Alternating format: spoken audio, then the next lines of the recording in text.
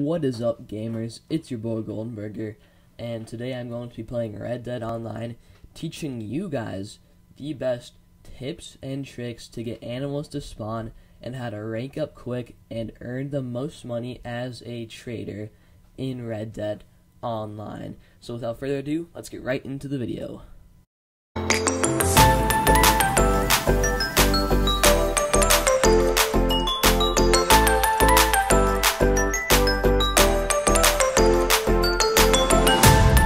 So for this method of trading and hunting, you're going to want to have the bounty hunter license. You actually need the bounty hunter license for this method because we are going to be going to the bounty board and we are going to be starting a legendary bounty mission.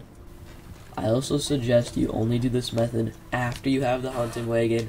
Otherwise, this method is probably just going to be a waste of your time and you're better off just hunting without doing this method. Alright.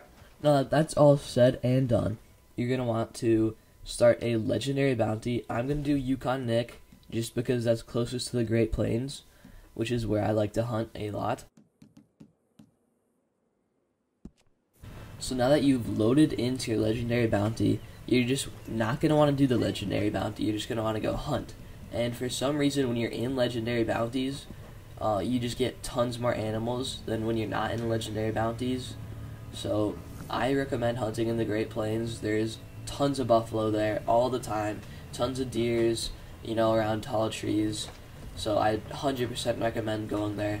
You're going to want to make sure that you're getting the carcasses or the big skins, not skinning them if they're deers. Buffalo, you have to skin them, but you'll get the big skin, which is fine. But otherwise, you're just wasting your space in your hunting wagon if you're getting the skins. Now you're going to go to the place where I just marked on the map. There's going to be tons of buffaloes there, which are probably the best animals in the Great Plains to hunt, besides getting deer carcasses, but they're a little bit more rare than the buffaloes, because normally the buffaloes spawn in groups of about 10. Sadly, I did not get a group of 10 buffalo this time, but I will be showing a clip where I did get about 10 buffalo. So it's all about kind of luck. You gotta get lucky and hope that you get 10 buffalo. For some reason, I just got one this time. This has happened only one other time. Normally, you will be getting around 10 buffaloes though, and just look for the 3 stars, shoot them.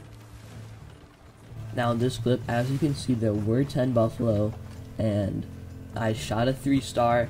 I skinned it, put it in the hunting wagon. That is exactly what you're going to want to do.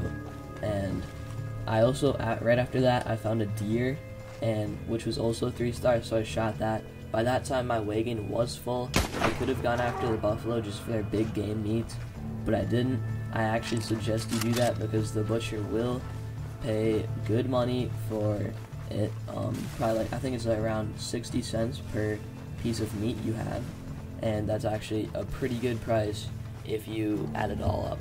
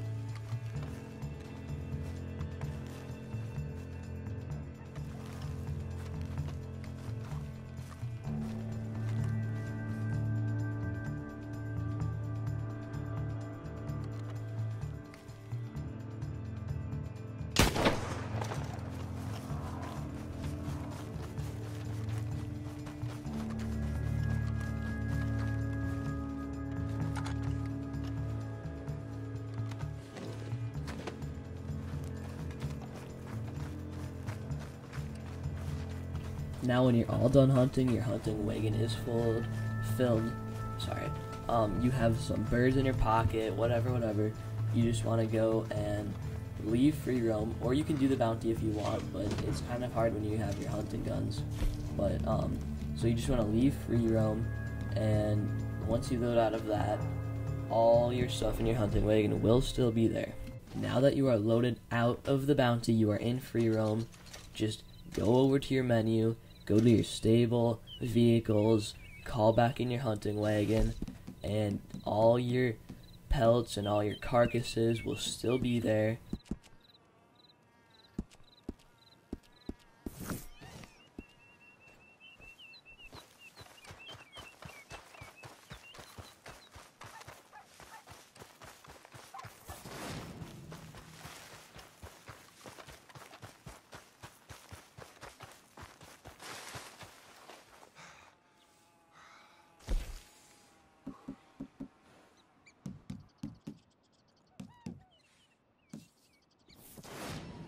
Okay, as you can see, all my stuff is still in the hunting wagon that I got from hunting in the legendary bounty, but now that I'm in free roam, less animals will be here. It's a lot harder to hunt, so I just recommend doing the legendary bounty and then just hunting from there.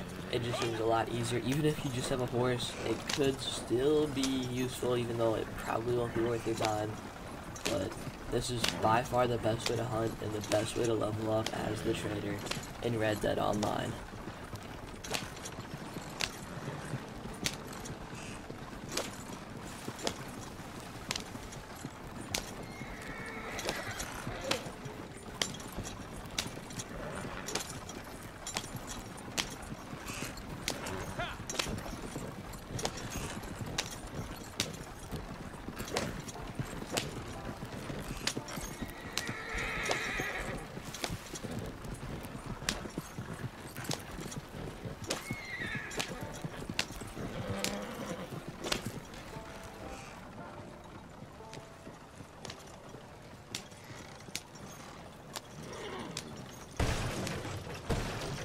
Alright, so once you get back to your camp, you're just going to want to donate everything to Crips. He'll probably be very happy to see all those 3 stars that you got for him, all those feathers and all that. So every single time that he processes 25 materials, you're going to have to go resupply for him. I suggest just doing the resupply missions, because you get a lot of XP for the trader role, and because it's $20 to resupply, which is pretty expensive, especially when you're just starting out and you don't even have the hunting wagon yet. You're just going to want to do the missions, and it doesn't even take that long. It's not very hard. Anybody can do them. You don't need really good guns or anything like that.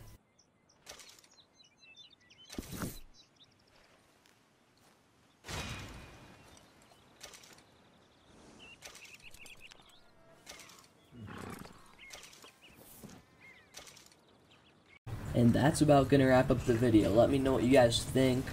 Subscribe if you're new. I know most of you are. I got a small channel and all that. And please like the video if you liked it. Leave a comment. Tell me what you guys think. I need some suggestions for new videos as well.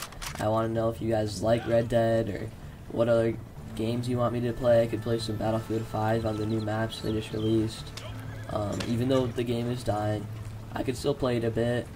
You know, anything really, I'll play whatever you guys want. I'm going to be trying to upload a lot more now in the summer because school's out and all that. There's probably going to be a lot more people watching YouTube as well. I know I am, but I don't know about you guys. So yeah, just please subscribe and please leave a like, please comment, tell me what you guys like and all that, and just remember this video whenever you're going out hunting, and I'll see you guys later in the next video. See ya.